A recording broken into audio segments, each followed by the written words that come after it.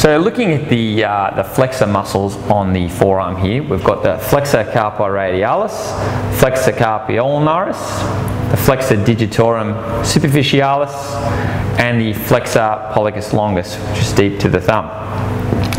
It's also important to note that these four muscles all have a common origin, which is right here at the medial epicondyle of the humerus.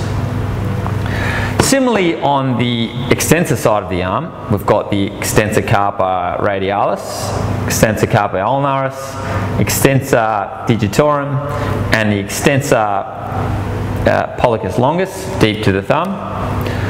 All of these muscles have an origin at the lateral epicondyle of humerus.